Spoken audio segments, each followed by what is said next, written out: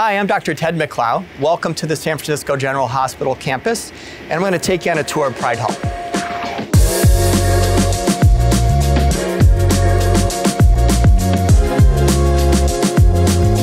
The Zuckerberg San Francisco General Hospital campus is located in the Mission District, right near Potrero Hill. We have really accessible parking. There's street parking that you can take or shuttles. Welcome to Pride Hall. I'm going to take you on a tour of the 3 floors that we occupy for the Orthopaedic Trauma Institute. The first floor is where our conference rooms and our surgical training facility are located. The second floor are our research labs, and the third floor are where our academic offices are located. Come along. And this is the first floor of Pride Hall. We have our large conference rooms here on the side. There are 3 of them located next to each other to allow for either smaller groups or really quite large groups. The benefit is that we can accommodate any group from 50 to 250 people, and it's adjacent to the surgical training facility, which allows for interactive learning. We're now walking down from the conference rooms to the surgical training facility here on the first floor of Pride Hall. On the right-hand side, we'll have the entrance to the surgical training facility, and it's connected to our digital science lab. And Dr. Marmer and Dr. Toogood will tell you a little bit more about that. BTF, or the Biomechanical Testing Facility, has been with us for many years, and it's a place where residents and faculty have been bringing their ideas for innovation and testing them in an environment that's easy to access and easy to perform experiments in. This is STF, so you see the big space where all the surgical training is happening. And right next to it, the same hallway, you've got a biomechanical testing facility, and from last year, also the digital science lab. The digital science lab, we just launched that last year. The purpose of this lab is to bring digital science or digital technology, AI, into the musculoskeletal field.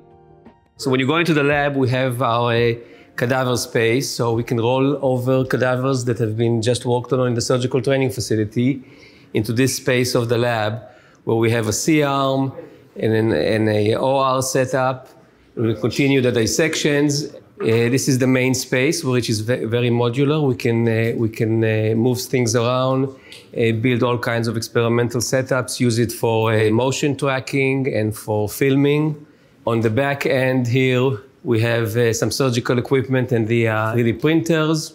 This final space is where we do our biomechanical testing, as well as where we keep our ultrasound machine. But we would love to have more collaborative work with CCMBM and then with other labs in the department, because this is a great space to do research. In case you haven't been to the new surgical training facility, it's absolutely worth a visit. It's a beautiful, brand new version of what we had before. It's located on the first floor of the Pride Hall building. You basically keep going straight back and it's on your right. And it is a larger facility than we had before. It has, I think, up to 8 different stations for work on cadavers. As before, we have our own autoclaves and we have C-arms that are available. We have the same great staff that we've always had there to help us run our courses. And of course, everything's brand new.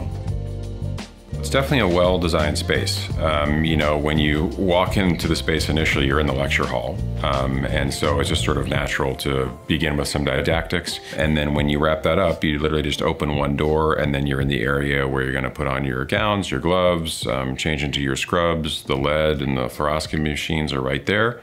And you take a left and then you're right into the lab. The bathrooms are right down the hall. It's just a well-designed space. Well, it's certainly worth knowing as an orthopedic surgeon that we have fluoroscopy available in the lab. So we can do basic dissections, but we can also do instrumentation. Welcome to the second floor of Pride Hall. Here we have our orthopedic research labs. The labs are located directly adjacent to office spaces and workspaces that allow for interaction between the dry lab researchers and the wet lab researchers, or for wet lab researchers to take time and work in open spaces. The lab also has an open space design which allows for collaborations between orthopedics and other departments that are located on this floor. Dr. Ralph Marcuzio, who's the director of Orthopedic Research Labs here at Zuckerberg San Francisco General, is going to explain a little bit more about how the lab works and what sort of research projects we have going on. So our research labs are on the second floor of Pride Hall. And the PIs are myself, Ted McLeod, Kazuhito Morioki, Nathan Young, and Chelsea Bainey. It's modern research space. It's contiguous space. It's open space. We're next to other labs, so we can interact with other laboratories. There's like a central open space where our laboratory is, where everybody has their bench. And then off of that space, there's a cell culture room, there's a histology suite, and there's a microscopy suite. All the researchers now are at this campus are all now in one location. We used to be scattered throughout the campus. And so that makes it really nice because we can meet more people and we can share equipment now, which we couldn't do before. So it's filled with a diverse group of people who are doing really diverse research projects. There's like a huge wealth of opportunity to take advantage of in these locations in very organic ways because we're all intermixed with each other. The trauma component of this hospital is a major pillar of the hospital, and so having research on that major pillar on this campus is an important thing. And then the lab is over here. So this is our lab space. We have benches that go all the way down to here. So everybody has assigned bench space. We have equipment on the benches. And you can see if you look down the hallway, there's all laboratories that go all the way down there. And so that's what I was saying about this being very collaborative open space because we share this whole space with a bunch of other investigators. And then we have a histology suite, biochemistry suite, and then we have a cell culture room. And then in here we have an imaging suite and a small animal surgical suite.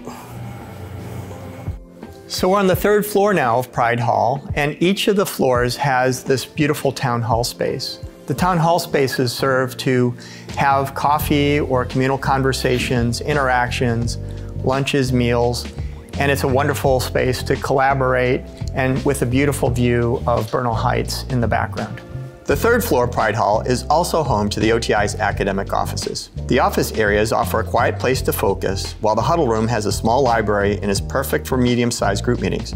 There are also larger group meeting rooms on the floor for up to 15 people. The lounge provides a casual spot to have a small meeting or enjoy coffee and take a break. The third floor dry lab space is also home to our clinical research center and our international outreach initiatives.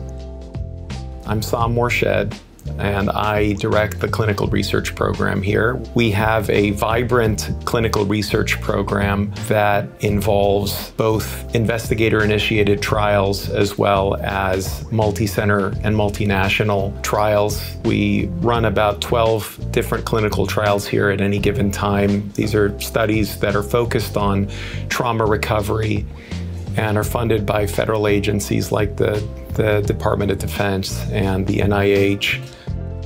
The heart of the research that we do here is patient-focused and committed to generating research that improves the lives of all patients who are injured.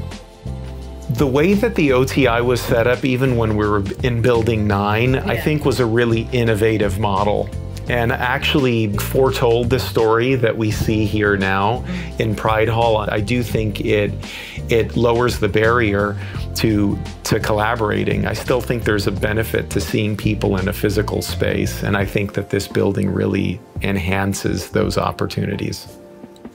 So at UCSF, we have a program called the Institute for Global Orthopedics and Traumatology, or IGOT. IGOT is our department's global outreach initiative that partners with academic centers in developing countries to support their education and training and facilitate, bidirectional exchange. So all residents at UCSF have the opportunity to go abroad for a 1-month clinical rotation. The most common sites right now where people are going are Tanzania and Ghana.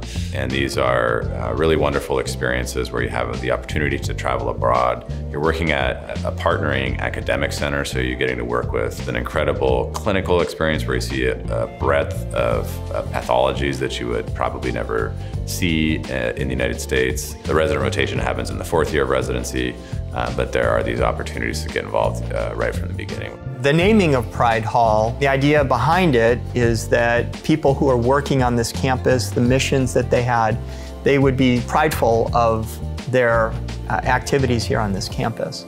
Not only is it a state-of-the-art facility, but it also, by having people close together, it breaks down a lot of the silos that existed prior to Pride Hall opening.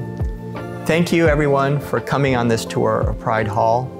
We hope to see you again and would love to welcome you either as a visitor or collaborator into this fabulous institution.